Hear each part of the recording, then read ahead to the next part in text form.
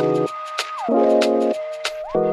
are listening to I Am Refocused Radio with your host, Shamaya Reed. This show is designed to inspire you to live your purpose and regain your focus. And now, here's your host, Shamaya Reed.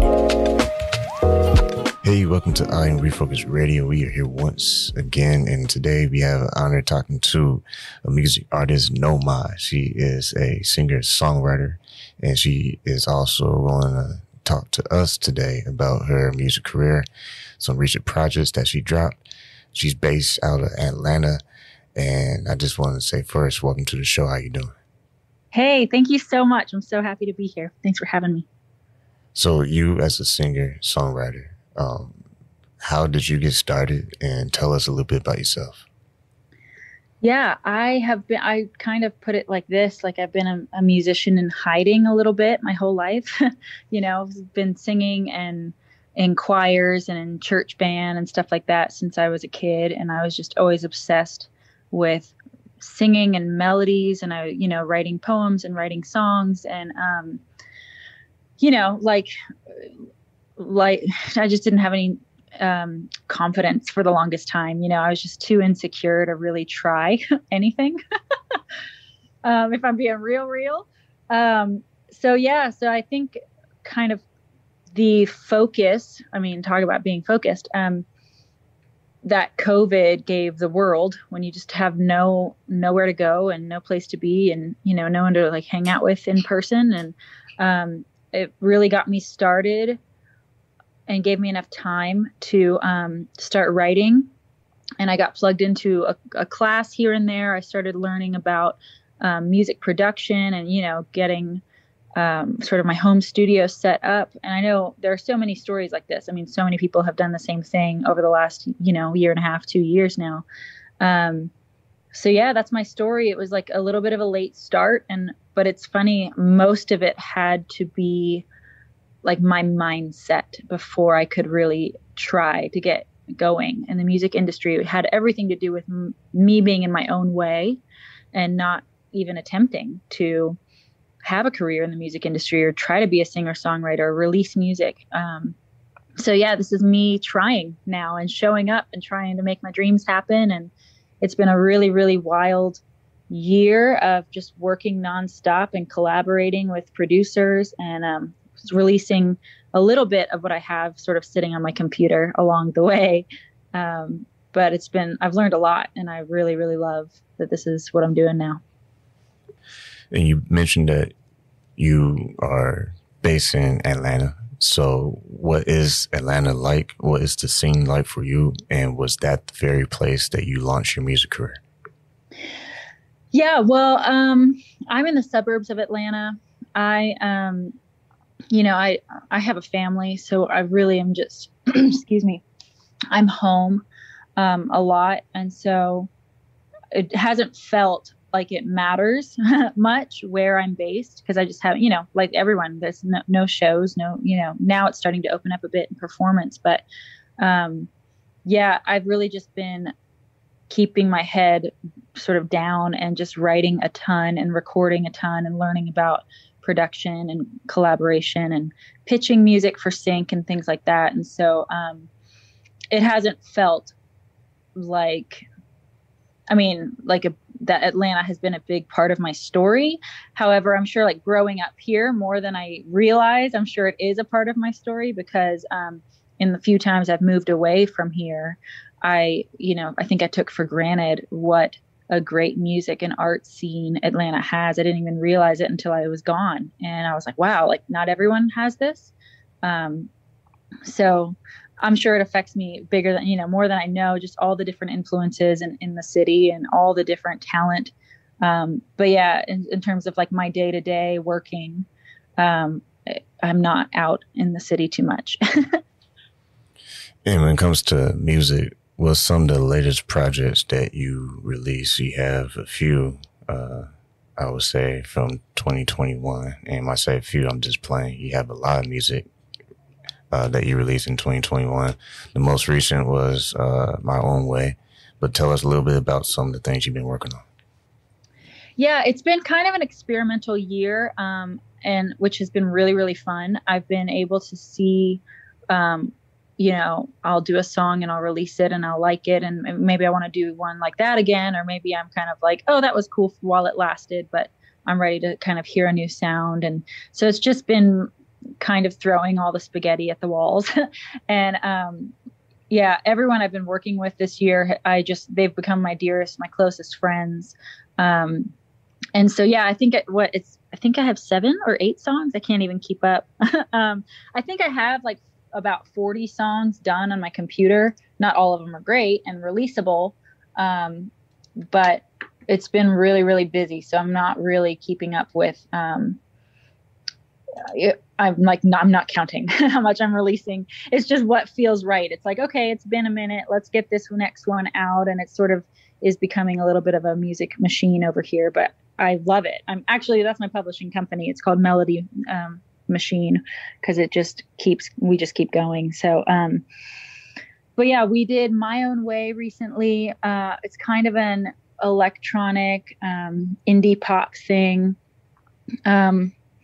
I feel like that, actually, going back to the Atlanta thing, that's kind of the sort of the indie music scene here is really rich, and there's just so much to choose from, and lots of like great bands passing through Atlanta while I was growing up, and I was going to shows and going to see everybody. So I feel like I'm in this pop space, but I want like a little bit of weird to get in there, if that makes sense. Like I want a little bit of quirkiness in everything. So I feel like that really came through in My Own Way. Like we love that song. I'm really proud of it. We've really poured ourselves into it. I love the message of it. I mean, I'm trying to empower people to just stop comparing yourself to everyone around you and just do what's in front of you, not looking to the left and the right, but just like taking that step forward. That's sort of my heart behind the song. So I'm excited about that one. Yeah. Once again, talking to Nomae here on I Am Refocused Radio. You mentioned confidence. How important is that as an artist? Because you also mentioned you have a publishing company. How does that make an impact as far as you as an individual to just go after what you're trying to do? Yeah, I mean, not like I'm a confidence expert by any means, because I always like anyone, we have down days where we just are wondering, like, is it all worth it? Is what I'm doing, is it going to pay off? And that's a weird thing to even talk about too. Like, what does success even look like? And I feel like I've landed on, it looks like I enjoy the process, because I really do love the songwriting process. I love coming up with new melodies and new lyrics and even like sending stems back and forth to producers and like recording in my house. Like I love every part of it. So I think if I am working myself a little too hard and I get tired, some of the doubts start to creep in. So in order to make this like a sustainable career, I feel like my default has become over the years is like, I am confident in what I'm doing. I am confident in the music I'm making. I love what I'm doing. So I just need to be, I suppose, bold enough to let people see that confidence. I feel like I've trained myself over the years to be like meek and humble and a nice person, because those are all good things, of course. But I'm really, really good at minimizing myself. I'm really good at just diminishing my accomplishments. When at the end of the day, the truth is, and I need to sort of say it out loud sometimes, like I work my butt off and I make great music and I like can't wait for people to hear it. I want people to hear it. But unless I'm really owning the process and owning that confidence, it's kind of like when you apologize for people to, when you're just trying to show them something, like they're not going to be interested. You have to show people your own enthusiasm about what you're doing. And if you're not enthusiastic about it, why are they going to be, So, it's just been a lot of learning on how to sort of stay there, like live in that confident place and keep my mindset there. And most of the time it has to do with how much I'm sleeping and all of those things. And you as an entrepreneur / full-time music creative, you're in the game. You're not doing this part-time. You have media. talking about you. You have blogs talking about you. You have all this syncing and stuff with TV and stuff happening. I mean, how does that feel to be able to see that come into reality versus once upon a time, it was just an idea? Yeah. Oh man, what a good question. I actually feel like I don't really camp out on that too much. And I probably should. Even the question is like, man, I need to think about that more often. Because I do tend to think I'm very future focused, and I'm always thinking about what's next, and I'm always moving on to the next project, the next song, what's going, I want to use the momentum to drive the future.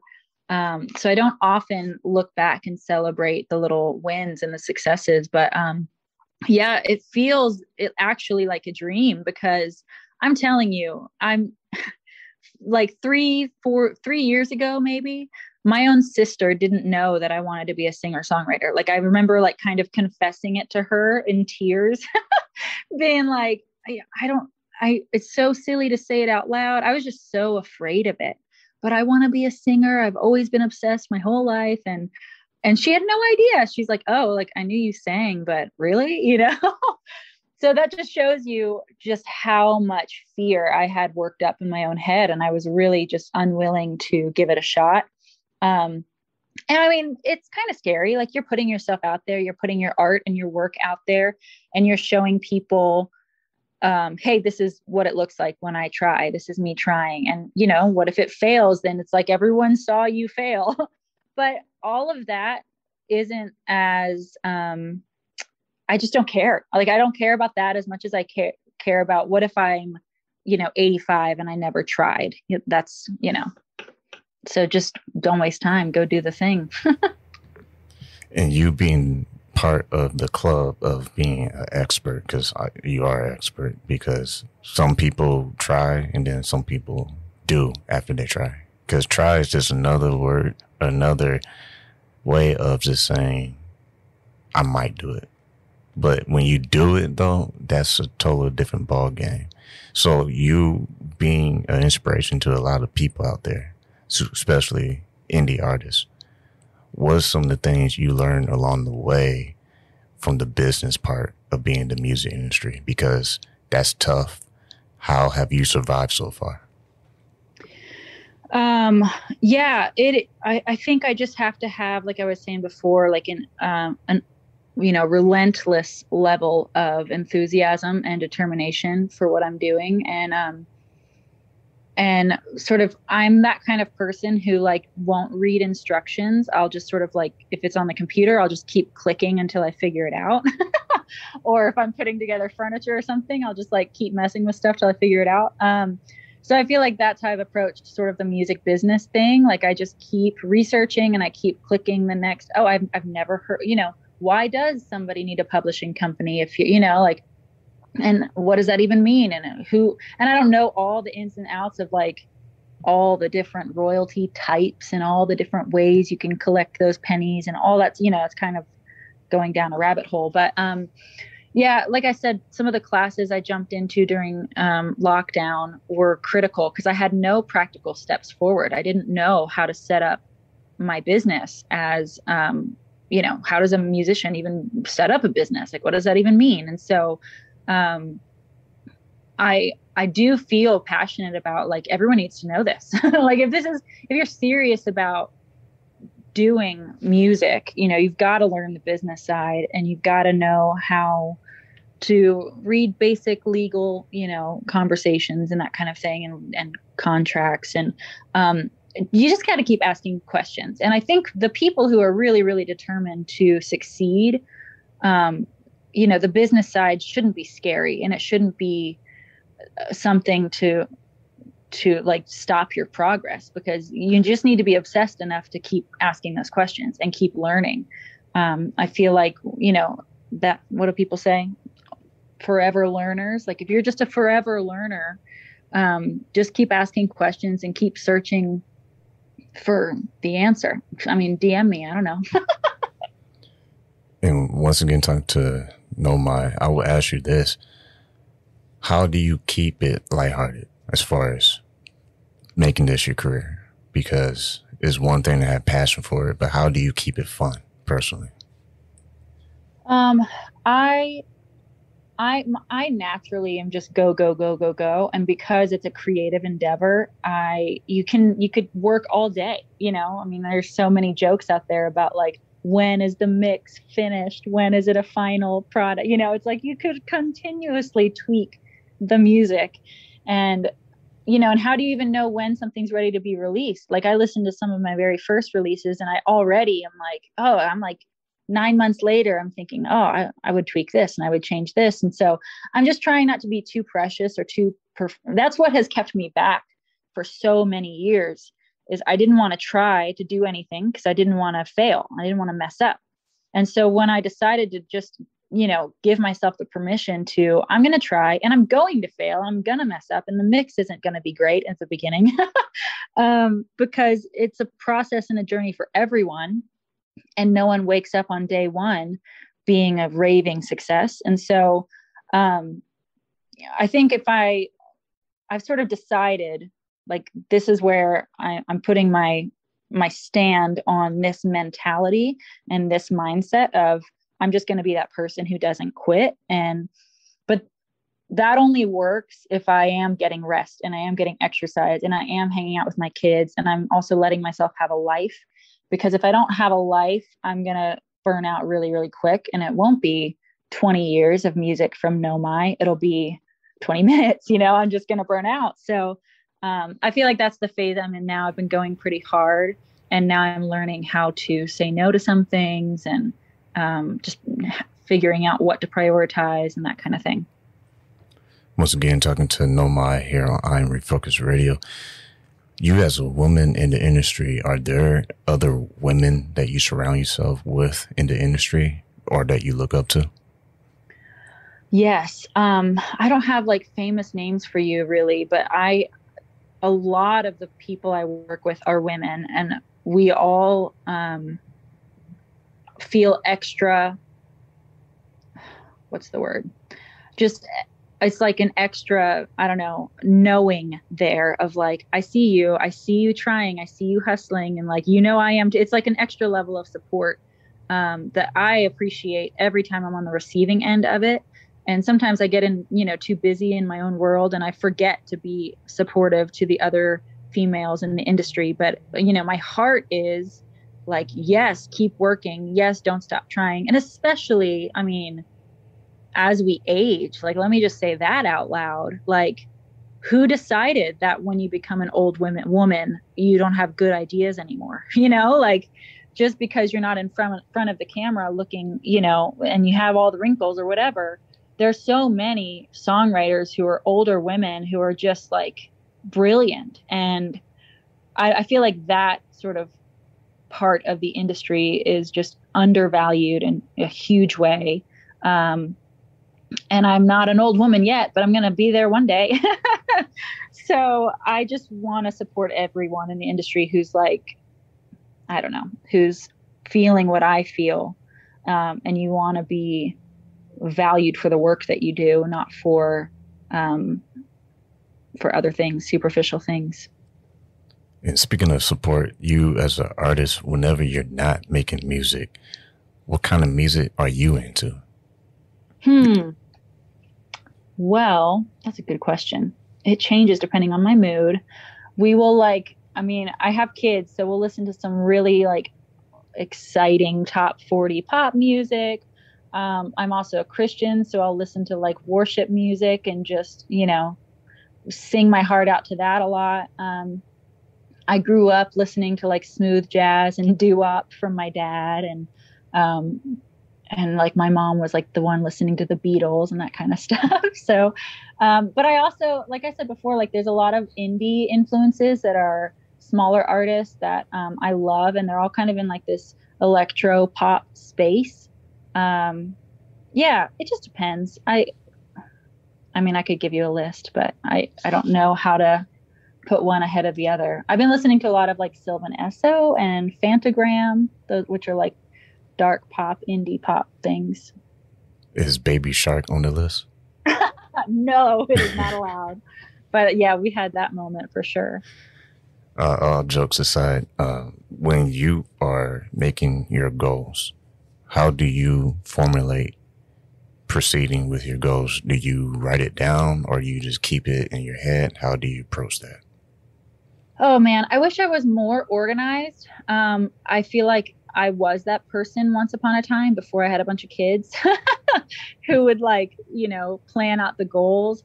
And I feel like now I'm just a little bit more intuitive and a little bit more, I guess, reactive, not reactive in a bad way, but just, I'll respond to an opportunity and I'll just have that gut feeling of like, yes, I should jump into this, even though it's going to be busy. Like, yes, I should do, I'm trying to finish an album for a music library right now.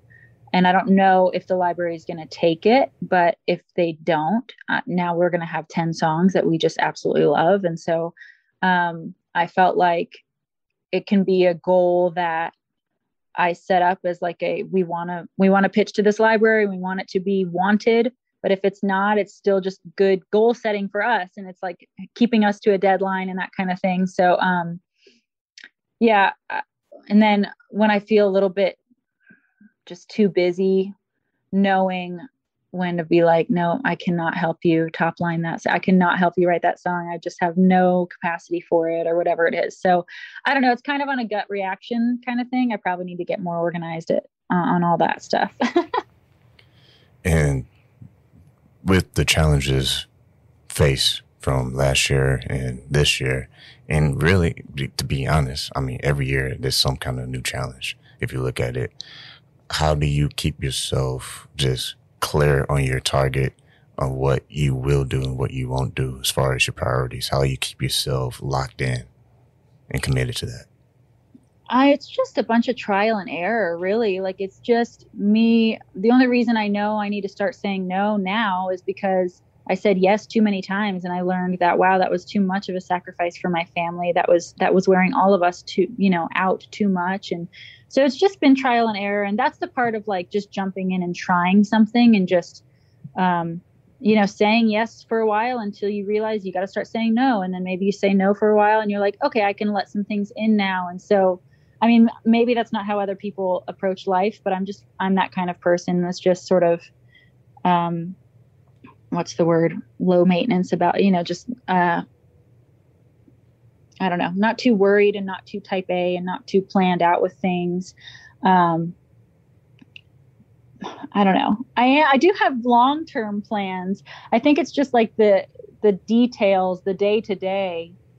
I'm just focused on it. I just keep working the next day on the next song I'm able to get done. And when like another deadline comes up, then I move over to that thing and I try to finish that quickly. And I don't know, that's probably a terrible answer, but it's all just sort of intuitive for me. Sounds like living in the moment is a big thing for you. How do you keep yourself just inspired when it comes to just enjoying your life that you're trying to live? How you keep yourself motivated? Going into like the last year, like, I don't know, the year of saying yes to too many things, I was saying no to like exercise, and I was saying no to like some of the restful practices in my life. And so those have been some recent changes. Like I, got back into my like exercise classes, and just having that like release, that helps me a lot. That's sort of my physical release to get out all the whatever. Right. And then, yeah, having enough mental clarity and just peace and rest and not constantly stressing or constantly working, just having a little bit of rest. I'm constantly thinking of melodies, even if I'm like cooking dinner or something. So I'll sit down with my ukulele and I'll just, it'll inevitably come out. Sometimes I have to make the creative juices happen for a deadline, and I can kind of get myself into that space. And other times it's like, it's what I want to be doing on a Sunday afternoon, just relaxing. It's like, well, let's write a new song, but I won't have a particular target in mind. I'll just write what comes out. Yeah, again, I'm not knowing if I'm answering your questions. I'm just rambling at this point. No, you're good. You're good. Talking to Nomae here on I'm Refocused Radio. Before we let you go, how can people stay in touch with you, and what would you like to share with the audience if you have anything in the future coming up? I do have future things coming up. I'm actually trying to figure out, I have a lot of songs I want to share with people. And these are songs that I really, really love. And they come from like a personal place. Not every single one of them was like heartfelt and personal, but some are like, even if they're upbeat, like these are songs I love and I've been working on for a long time. So, like some of them I wrote 2 years ago and we finally reworked them and really finished them. So, I'm kind of in the midst of figuring out, am I going to release an album? Am I going to stick to doing singles?